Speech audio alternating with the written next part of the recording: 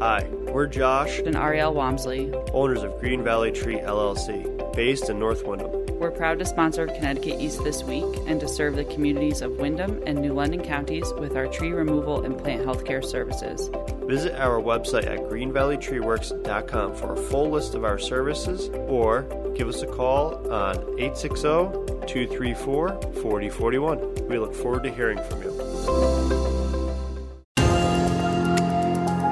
Vote 2020, we bring you an update on how, where and why you should vote this November. And getting the count right, why Census 2020 matters to you and the services where you live. Plus a look at other stories making the headlines from around the region. This is Connecticut East This Week.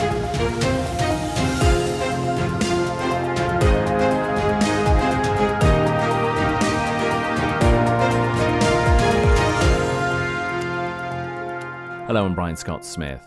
The US presidential election is November 3rd, and there has been much in the news and the media in general about it. Voting in the election has been complicated with the ongoing COVID-19 pandemic, with questions raised about whether to vote in person or by absentee ballot. Well, joining us is Betsy Barrett, City and Town Clerk for the City of Norwich. Betsy, thanks for joining us on the podcast. Thank you so much, Brian, for having me. It's an important year. It's a voting year. The question's quite simple. Why should we vote, and how important is it to vote? Well, that's a great question. Why we should vote. We have been given the right and privilege to vote from our forefathers. It gives us a voice to tell government what we would like them to do for us. We have the ability to decide the quality of life for us and for future generations. So I think that's an important reason to get out and vote. Voting is important because it's your choice. It's not required. I feel it's our civic responsibility to go and vote. You'll have your voice heard. Remember, every vote counts. We decide who we elect, which will decide what taxes we pay, what programs we have, things like educational choices, policies, laws, funding. And if we don't vote, that would not be good because we'd probably lose our freedoms in our country and have them taken away. There's a lot of controversy in this year's election. We're not going to get overly political. In fact, we're not going to get political about it. But what I do want to understand from you as obviously a city and town clerk is about the voting process, because that's what's been in the media quite a bit. And I think there's still a lot of confusion for people who are trying to understand what they do, when and how. So can you talk us through some of the voting process? I will. And you are right. There are a lot of different new things that are available right now. New and old, I should say. So we're talking about the November presidential election voting process, which an election year for president is always a high turnout vote year for towns and cities. As we know, we want to be safe and secure and have everybody be safe and secure as they cast their ballots for this very important election. And now with this COVID-19 pandemic around, we do have some changes. There will still be two ways to cast your ballot. One, you can still go to the polls in person. The polls will all be open. You vote at the polling place where you normally voted last year, or if you went to the primary, at the primary. You will have to wear a mask, follow the 6-foot guidelines. The registrar of voters who oversees the polling places with the moderator has made sure that there are guidelines to follow. The 6-foot, there will be pens, they'll be washed down after use. The voting booths will be washed down and sanitary after the booths. The poll workers will have masks on, and the polls will be open as normal from 6 a.m. to 8 p.m. to ensure that be able to get there. If by chance you cannot make it to the polls on that day, cannot make it at that time, or don't feel that you are comfortable with that. And let me just back up a minute. I should say, if you don't know where your polling place is, you can look on your town website, call your local registrar or town clerk, and they will help you find your polling place. The second way to cast your ballot for this election is by an absentee ballot.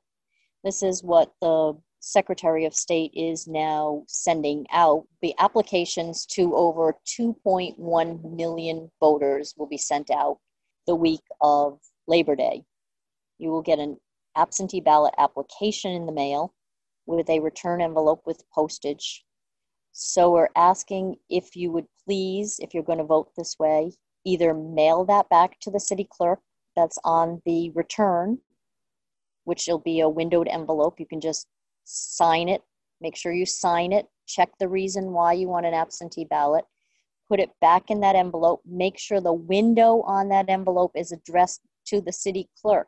We've sometimes had problems with it being addressed back to the person. This is unfortunate. They send it back to us, but double check that it's addressed to the city clerk before you drop it in the mail. Or for your security also, we have drop boxes at each and every city hall. So whatever town you belong to, you would drop it in that drop box if you feel more comfortable doing that. They're picked up daily, maybe more than once or twice or 3 times a day. So that's one of the things, is to get that application back to the clerks as soon as possible, because we will have an onslaught this year of applications.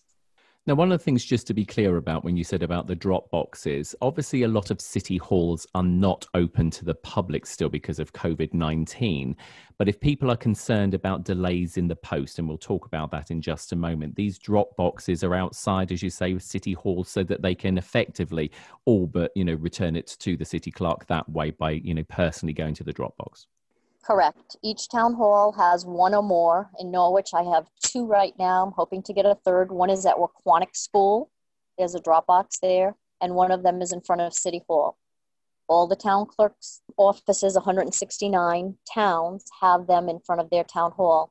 You have to put your ballot application in the town that you live in. Very important, because it's not a postal box, it's a drop box specific for that town. Correct. Now, concerns about post, putting it in the mail. What's the latest that you are hearing the City of Norwich about, the post office's ability to make sure that, if these things are returned by traditional mail, that they will be received in time? And also, what advice are you giving to people about how quickly they should be mailing these things as well? Good question. So remember, we're only talking about the applications. The applications go out that week of Labor Day, and if you could get them back to the city clerk as soon as possible, we will start getting the ballots ready. The ballots will not go out till October 2nd. By law, that's the earliest we can send out ballots. We don't have the ballots as of yet. It hasn't been determined yet who all is on the ballot. We know the Republican and Democrat people, but we don't know the other parties as of yet. So your application is very important to get it in the drop box or the mail as soon as possible. And the mail has been working very closely, and I've been working very closely with the postmaster in Norwich to make sure our mail is delivered in a timely fashion, even on Saturdays. And again, the thing that we need to be clear about these postal ballots, and please correct me if I'm giving out incorrect information here, but if the actual ballot, not the application, if the actual ballot is not received by a certain point, it will not be counted. Is that correct? Correct. You have up until 8 p.m. to put your ballot in that post box or return it to the city clerk's office on election day, which is November 3rd. They have to be received by the clerk by 8 p.m. on November 3rd. We call the post office late in the day and see if they have any late arrivals. They'll sometimes bring them over. We sometimes pick them up, but it has to be in the clerk's hand by 8 p.m. election night. That's why this drop box is so important, that you can put it in as late as you want if it's before 8 p.m. So the ballots don't go out, remember, till October 2nd. So the point really to make here to anyone listening is, if they're thinking of doing postal voting this year for whatever reason, that they really have to be organized. As soon as they see that application, they have to get it back straight away. And then, as you say, then you will be able to get those ballots out on time as well. So everybody really needs to be helping each other here. Correct. Larger cities like Norwich are going to have a huge demand for absentee ballots from the applications. Probably about 60% we're assuming are going to vote by absentee, and the other probably 20-25% will vote in person. So we will have a lot of people working to make this process smooth. The post office does have requirements also where they know if it's a ballot, it's to be done quickly and efficiently. And we're all on the same page because every vote counts. I want to put this question to you. It's a bit of a sort of like a curveball question, so forgive me, but you've been doing this for a long time now. Is this probably one of the most challenging election years from your point of view because of, COVID and everything else? Yes, it is. As town clerks, we take a real vested interest in making sure that everything is done to the letter and correctly. We don't want anybody to miss out. We don't want to miss anything. We check, we double check, and we make sure that everything is done so every vote is counted. We know how important this is in any election. So we really take our time and make sure everything is done correctly. But it is very challenging because we will have so many more absentee ballots. And that's not an easy challenge to do because we get the application, we have to put it into our computer system, then we issue a ballot, we mail it out to you, then you return it to us and we put it back in our system as a double check to say, yes, you only received one ballot, you've only voted once. The names are crossed off on a list, so you can't go to the polls and vote again. So it's a very, very secure process on only one vote per person. You've got a lot of work ahead of you and many other town clerks around, obviously, Connecticut and the nation as well. And we are very grateful to have you there, making sure that we have a very safe, reliable, efficient, and above all, credible election coming up later in the year. Betsy, it's been a real pleasure talking to you, and I wish you and everybody who's involved with this process success in what is a very, very challenging year for all of you. Thank you for your time. And can I just do one more important piece? When these absentee ballot come to the people at home, they will see that there are 4 pieces of mail inside, and it does get a little confusing sometimes, and we won't be there to help them with the instructions. There's an instruction sheet inside. There's your ballot inside. You vote your ballot as you would at the polls. And then there'll be either a white or yellow envelope labeled B. It's very, very important you date and sign that envelope and then put it into the serial numbered envelope. This is very important that you sign that inner envelope before you put it in the serial numbered envelope, because that will ensure that everything will go smoothly. But I thank you also for your time. I thank you for letting me speak. And if anyone has questions, please feel free to call me at the Norwich City Clerk's office. And of course, people can call their city clerks as well, wherever they're listening, obviously for their own town as well, for the same expert advice. Absolutely. We'll take all calls. Any clerk will be glad to take a call. Betsy, again, ever so many thanks. And thank you again for giving us your time on the podcast. Thank you, Brian, very much. Nice talking with you.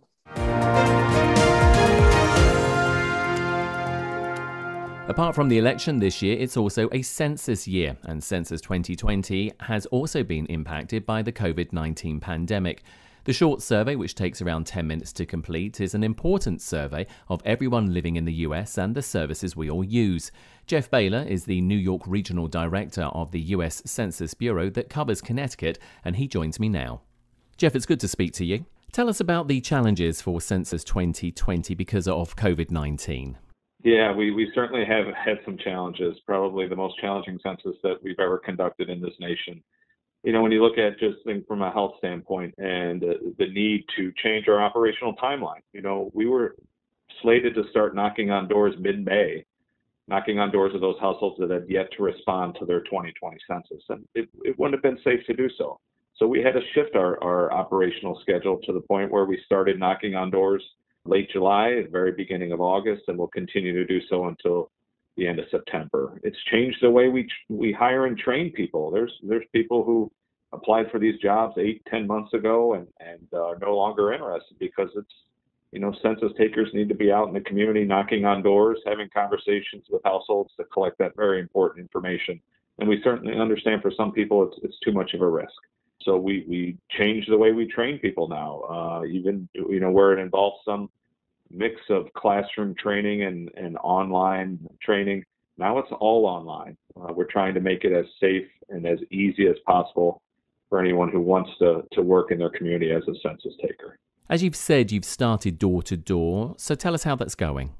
It's going very well. And in fact, in Connecticut, we have some offices close to 70% done of their workload. We have 3 offices in Connecticut that are out there working, great staff within those offices, managers and supervisors who are hiring and training and onboarding the staff, and then the amazing community members who took the oath of confidentiality, accepted this position, and are out there, being a part of history. It's something we do once every 10 years, and to say you're a part of that and to really help your community ensure a complete and accurate count. And it's been going excellent in Connecticut so far.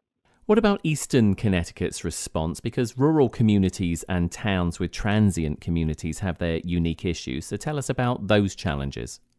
Yeah, absolutely. Rural communities or transient communities are always a difficult thing to ensure we get accurate data. So we focus, self-response, of course, was our big drive, trying to get some of those households, get the message out in whatever, the best means or mechanism is for those communities, whether it's, hearing something through their church or maybe at the local grocery store or pharmacy, having a sign, a reminder. We're out there at food distribution sites and COVID testing sites, providing opportunities for the public to fill out their census if they haven't. And our partners, starting with Lieutenant Governor Bysowitz, our congressional delegation, both senators, have been absolutely amazing. Our local partners, from elected leaders to church leaders to community-based organizers, they have been doing an amazing job of getting the word out how important the census is to each and every community in Eastern Connecticut and throughout Connecticut. And they really have. And I think that's why you see when you look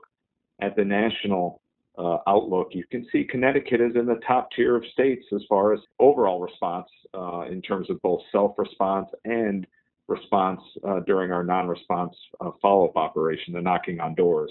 And that's due to our partners who have been amazing since day one. There's constant mention about this $2,900 that's lost if the census isn't completed. Explain more to us about that. Yeah, so we know some partners have took a look at the overall data, and there's great reports and studies out there. And I want to stress, these aren't census created reports. These are reports done by other partners and private organizations. There's a great study called Counting for Dollars. And they basically looked at what was the total amount of money that came into the state of Connecticut in fiscal year 16 based upon formulas that use census data. And, people are taking that dollar amount and dividing it by the total population to come up with this $2,900 figure. And it really varies. That's why the Census Bureau doesn't put out a specific number on an individual, because it depends on the program. For instance, National School Lunch and Breakfast programs, one of the funding programs that receive their funding based upon a formula that uses census data. And of course, it's based upon children. It's not based upon the total population. You look at things like Medicare, Medicaid, that's based upon certain ages of individuals. What we can't lose sight of is just how important it is, regardless of what that dollar figure is, because it is for programs like Medicare and Medicaid and food stamps and TANF and WIC. It's for programs that support our infrastructure, from improving our roads, rebuilding bridges and tunnels that need rebuilding. When we look at parks in our community development block grants, all based upon formulas that use census data. When we talk about that education of our children, as I mentioned earlier, National School Lunch Breakfast programs, Pell Grants for college students, Head Start, Title I grants for school supplies, all based upon formulas that use census data. And then finally, I can't think of a better reason, as we were talking about COVID-19, look at the strain on our healthcare systems over the past 6 to 8 months. Let's make sure our healthcare professionals and systems get the funding they deserve, because money for hospitals, for hospital beds or supplies for those hospitals, for our emergency personnel, for firehouses and police stations, and for ambulances, all come from programs that use formulas with census data. And if we don't get a complete and accurate count, we're at risk, the community is at risk of not receiving its fair share of federal funding that it deserves. Now, people still have concerns about data safety and privacy. Explain who has access to the data. Yeah, very, very few people. It's only census staff with a need or knowledge to have that information or have access to that information. A handful of statisticians. Even as a regional director, I don't have access to the data that we're collecting because I don't have a need to know. So Title 13 is a federal law that was put in place back in 1954, and a lot of people don't realize this about the census. The law that allows us to collect this data also protects this data. And under that law, we can never, under any circumstances, to anyone release any information that identifies an individual or a household. Local, state, federal law enforcement agencies can never access our data at any time for any reason. So that includes local housing authorities, IRS, Homeland Security, ICE. None of them can ever access our data at any time for any reason. The data, once we collect it, it's stored internally behind our firewalls and not by a third party.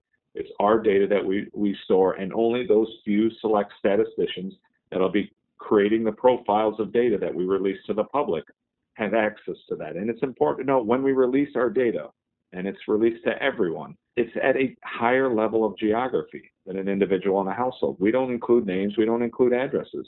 Our data comes out at a county level or a city level or a town level or a census tract level. It can never come out at a person or household level. And every one of our census takers, every census employee, first day on the job, they take an oath of confidentiality, whether that's they're coming on for 4 weeks or for 40 years. And that oath of confidentiality is for life. And basically, if any census employee were to release information about an individual or a household, they'll be fined up to $250,000. They'll be imprisoned up to 5 years. We know the public's trust is the foundation of getting a complete and accurate census, and we take that seriously. We did hear the census cutoff date was shortened. Is that still the case? And if so, when is it? Yes, it is. So we had 3 schedules so far. So originally, the data collection was supposed to end at the end of July. And due to COVID-19, the director created a proposed schedule that was based upon receiving statutory relief from Congress. And that proposed schedule had data collection going through October 31st. Most recently, the director has announced that we are going to meet the date as required by law, which is December 31st. That's the date in which we have to turn the apportionment accounts over to the President of the United States and to Congress. And in order to do that, data collection will end at the end of September. So September 30th will be the last day for any household across Connecticut to go online at 2020census.gov to fill it out. Smartphone, tablet, laptop, computer. They can call one of our toll-free telephone numbers. For English, it's 844-330-2020. If they still have that paper form lying around, please, now's the time. Fill it out, mail it back in. And lastly, so that's self-response, and then knocking on doors will also end September 30th. I want to stress, it's safe to open up your door and have that brief 5-minute conversation with the census taker. So one last push then. Absolutely. I mean, when we think about what's at stake, we're asking you for 5 to 10 minutes. Make that 5 to 10 minute investment for the next 10 years. Because the representation at every level of government, the federal funding that comes into your community will be based upon the 2020 census. Jeff, it's been a pleasure talking to you, and we wish you and your staff a successful Census 2020. Thank you for the conversation. And you can still go online and complete the census at 2020census.gov, or if you still have the survey that was mailed to you, complete it and send it back before the end of September.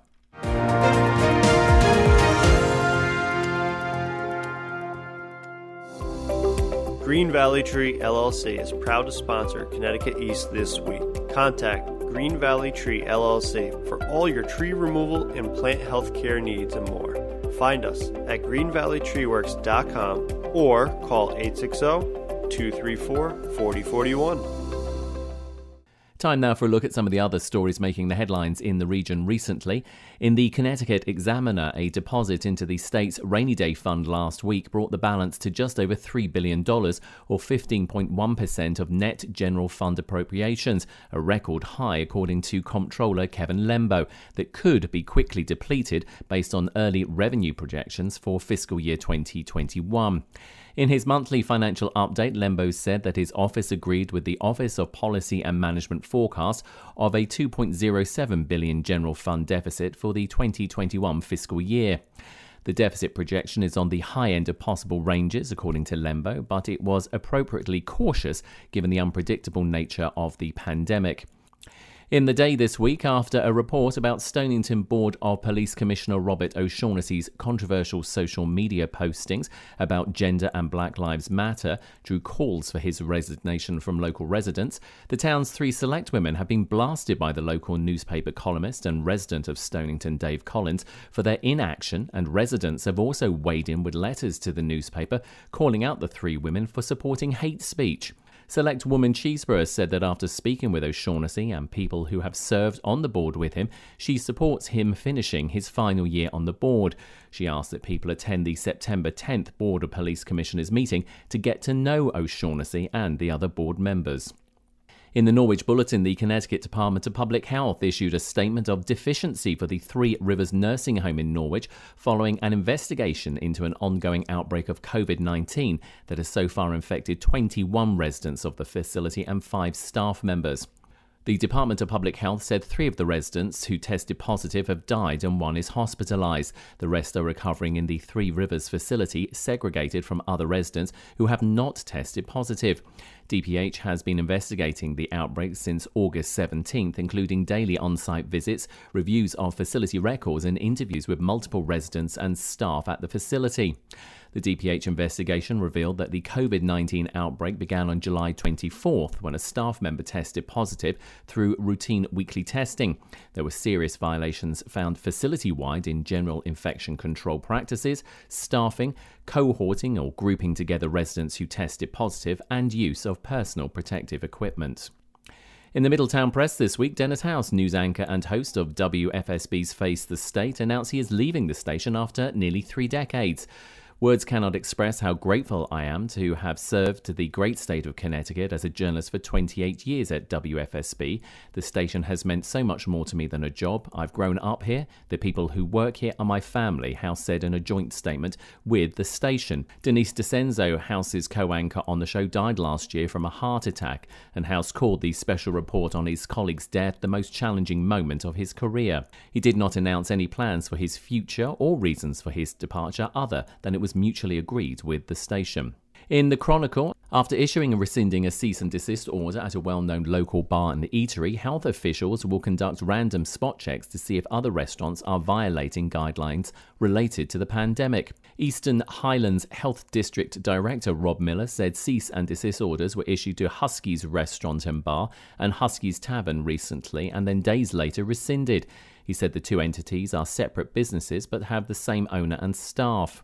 Miller said the violations include a lack of patrons wearing masks, lack of social distancing, lack of indoor ventilation, and lack of prominent signage.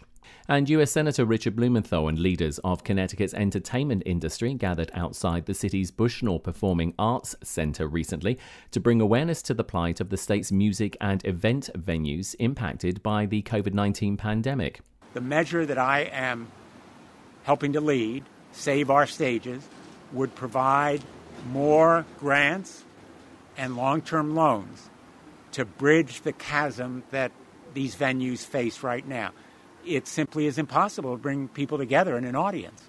Blumenthal hopes the legislation he is proposing will help the entertainment industry pay their employees and stay in business. Under current reopening measures in Connecticut, no venue can have a gathering of more than 25 people inside a venue or 100 people outside.